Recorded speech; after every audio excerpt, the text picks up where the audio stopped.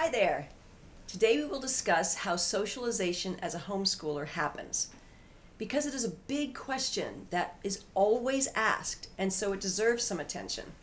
I asked the question too 15 years ago before I started homeschooling, and of course the grandparents dutifully asked that question as well. My children are very social, and I think we need to first though define what socialization really is. So number one, it's the activity of mixing socially with others. And number two, it's the process of learning to behave in a way that is acceptable to society. It's an important part of growing into adulthood, so we all know that. So again, it's going to deserve some attention. But first, I would like to ask a question of non-homeschoolers. Why do we think we need to ask that question of people deciding to homeschool? There must be some preconceived notions about what homeschooling is. We must believe that the children are literally home all the time. And if they do happen to come out of their house, they are fearfully gathered around their mother's legs, hiding within the folds of her skirt because they've never seen strangers before. That is such a silly image of homeschooling, and yet our society has that. Then there is the belief that only if kids are in school, in a real brick and mortar school, are they surrounded by people with whom they can socialize. And again, this is a silly notion because we've all seen kids socializing around us. They're on the playground, they're on sports teams, they're in clubs, they're in church, they're on the internet, and so on and so forth. So the question of how socialization happens if the child is not in a brick and mortar school becomes quite a silly one. My middle son, who ended up going into the public school system in high school, once wrote a paper about homeschooling that focused on the fact that the only thing he remembered of 8 years of homeschooling was always being in the car driving to places. Those places were scouts, piano and guitar lessons, library story hour, community soccer practices and games, theater practice, play dates, Pokemon tournaments, archery club, the community pool and playground, state parks to hike, bike, and picnic at, wrestling practice, community football practices and games, church, vacation Bible school, volunteer opportunities, classes offered by our homeschool cooperative, and so on and so forth. We live in a rural area, so everything is on average is about a half hour away. So when we were always driving, it was because we were always headed off to meet other people. These activities happened in the elementary and middle school years. When a child reaches the high school years, the onus is on them to keep their friendships alive and well, or they just move on to other friendships, just like we adults do. But the groundwork has already been laid. The child knows that to have a social life, one needs to be around other people. And therefore, the child reaches out to get involved in activities that they enjoy. Mixing socially as socialization is partially defined initially takes effort on the part of the parents, lots of effort. But then later on, it takes that continued effort on the part of the child as they mature. But even before you step 1 foot outside the house to socialize, socialization is going to start in your family. The others, in the case of the family, are family members. Naturally, within a family, there is the mixing socially with others, and the others, of course, are the family members. The society, in learning to behave in a way that is acceptable to society, which is the second part of the definition, so the society in this case is going to be the family. The child will learn how to interact with siblings and with parents or parental figures. And this gets modeled and taught by those parental figures. There must be the effort by the parental figures to model the correct behavior. It is perhaps easier to say what is not acceptable to society rather than what is. So in the home, and then further on into society, the modeling of incorrect behavior, would be screaming at someone, using foul language, lying to each other, physical or emotional abuse, belittling someone. Those are all unacceptable behaviors in society. How about when you're in the company of another human being and you're constantly looking at your phone or your computer or the TV or the iPad? Okay, while you're with somebody in their company, that's unacceptable behavior. So we don't want to model that in our families. Living like a slob, unacceptable in society, and therefore we don't want to model it in our families as well. You get the idea. In other words, you want to treat each member of your family exactly the way you want to be treated. You probably already have heard this. It's called the golden rule. And then your child will learn how to behave in the way that is acceptable to society. You want to treat each member of your family with dignity and respect. And as your child experiences that behavior, they will go out into the larger world and do likewise. So socialization starts in the home. Now, within your family, activities that will lend themselves to socializing are to at least eat dinner together as a family, because that's going to encourage discussion and correct table manners. Those are just examples. Playing games together are going to encourage good sportsmanship skills, taking turns, sharing, working towards a shared goal, working together towards a shared goal. Going out together is going to teach the skills of polite travel habits. When you, while you're in close quarters, you want to respect people that are in the vehicle with you and not take on terrible, like I said, terrible behavioral attributes. So going together as a family is going to enable you to teach your children the correct behavior. So they are very important as your child experiences and has adventures beyond the home, that at first they see it modeled correctly in the home. As an example to you, in our country, in our culture, eating pasta with a fork or spoon is acceptable, but eating it with your hand, of course, is not. So those kinds of behaviors that are correct within our culture, in our country, are started to be learned in the home. And of course, you already know this, and you're already doing this. But homeschooling is going to give you more of an opportunity. So instead of the short time span you have from the time your children comes home from school and then goes to bed, you're going to have all day to model correct behavior. Another thing they're going to see you doing is, if you're teaching your child in the home, they're going to see how teaching is modeled by you. And they're going to, you're going to be able to help them understand how to be a correctly behaved student, okay? Not interrupting you when you talk, things like that.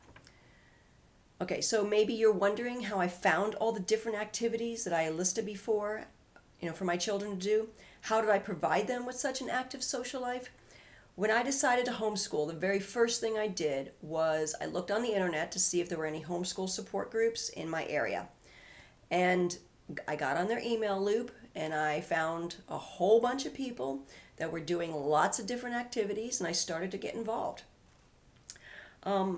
Even the women I'm working with on this project right now for our Eagle Mom Squad, website, YouTube videos, podcasts, blog, I knew them loosely for the last 15 years. We've seen each other at different activities over the years. And who would have ever guessed that today we'd be working together? Because, like I said, it was very loosely that we've known each other. So that's, one way I have found for helping my kids become more active. I was working on a very low budget, I would say an almost non-existent budget, so free was really important to me. So one of the things I also did was to look in the newspaper to see what free activities were going on. And then we'd go to those activities and we'd bring friends along. There's so many things to do in your community that you can almost be too busy with them. Another thing we did was when my oldest became a 9th grader, we joined a homeschool tutorial. Now, a homeschool tutorial is kind of like a hybrid school. It is 2 days a week We usually meet at a location that has a lot of classrooms, usually like a church, a parish hall. They usually have classrooms that they teach, they use to teach religious education on the weekends. So those have been our sites. So there would be about 24 families, at least in our tutorial there were, about 24 families, about 60 kids, and the moms would teach the different classes, all the subjects, ranging from 5th grade up to 12th grade. Sometimes we bring in an outside tutor. But so 2 days a week we do that from 9 to 3. And then the other 3 days of the week, the schoolwork would be done at home. Now some people would say, well, that's not really homeschooling. But the fact of the matter is the responsibility still falls on the parent to be in charge of their child's education. And also using outside resources like we do with a tutorial.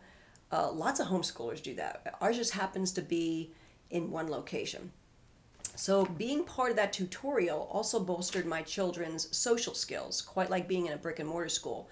But the 3 reasons why I even considered it was because 1, my children would then have a different adult which they could learn from and be accountable to. Because sometimes, they don't really listen to mom or dad. Number 2, it provided them a little bit of competition, friendly competition. I would call it gentle peer pressure to step up their game in academics. And the 3rd reason is the tutorial provided a little bit of structure, which my 9th grader really needed going into the high school years. So now, in researching this topic of socialization for homeschoolers, in order not to be one-sided, I talked to my middle son about how the transition went for him going from homeschooling for 8 years into the public school in 9th grade. Now, his answers could be attributed to simply maturing through the teen years, but I still will give him a voice. He said he felt he needed to catch up to the other kids that he encountered in public school. He had to get smart quick on the topics that they discussed between themselves, and he needed to learn how to navigate group dynamics. My youngest, who swims for the local public high school swim team, even though she is a homeschooled student, she's allowed to do that in our state of Pennsylvania, she has also had to learn these skills as she has navigated the team dynamics.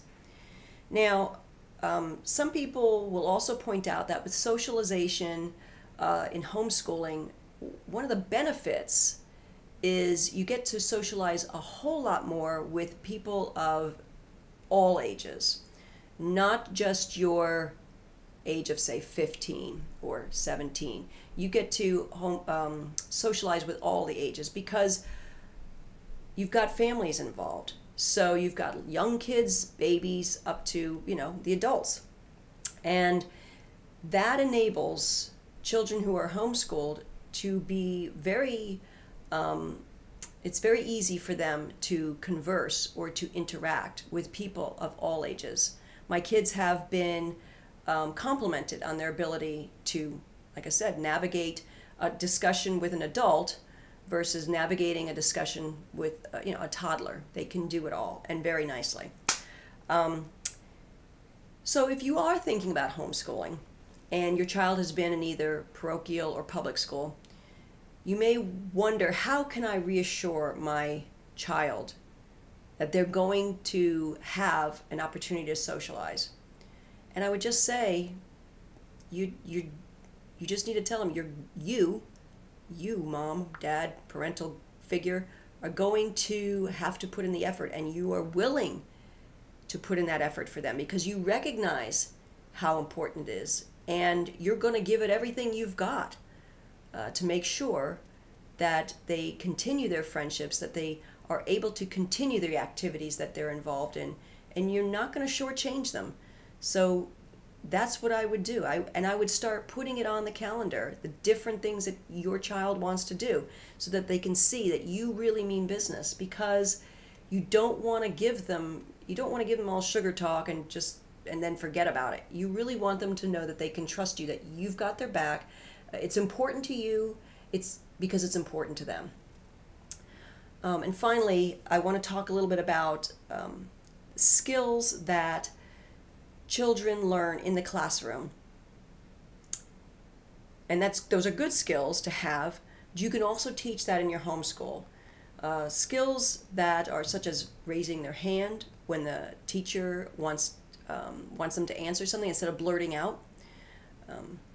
You also want to make sure that your child knows how to take notes, because eventually, if and when they go off to college or trade school, or they're watching any documentary that they want to learn something about, they need to learn how to take notes. So as a homeschool mom or dad, you're going to want to make sure that they know how to do those kinds of things.